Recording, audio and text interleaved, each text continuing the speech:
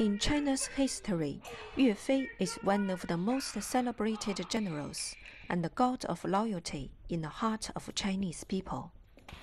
The Peking Opera, A River All Right, also the best-known poem by Yue Fei, is based on the true story of General Yue Fei's steadfast patriotism and loyalty to his country, even in the face of betrayal.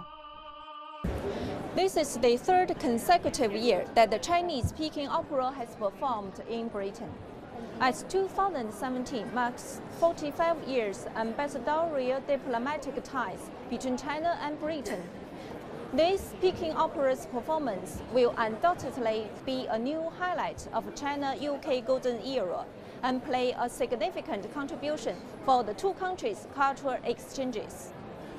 Chinese opera as such, I think, is an expression of culture. Through our performances, through the unique art form of this national essence, they could understand our Chinese culture, understand our nation, and more importantly, understand the current spirit of our Chinese people.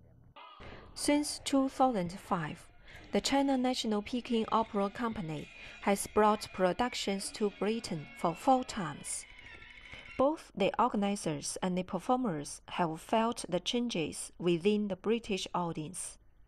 The British audience, I would say the level they reached to understanding Chinese opera, understanding Peking opera, is getting deeper and deeper.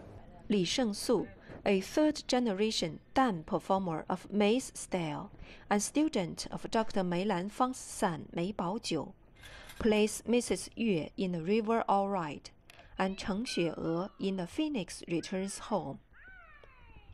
As a leading actress, she has come to Britain with the team each time. I was impressed by our audience. At the beginning, they watched the Peking opera like they were watched a Western opera. They sat there quietly. But now they're like the Chinese audience. They want to shout bravo when actors show up. Peking opera is a mixture of literature, opera, music, dance, martial arts, and so on. It is the jewel of the Chinese culture and a treasure for the world. Kang Yubin, CGTN, London.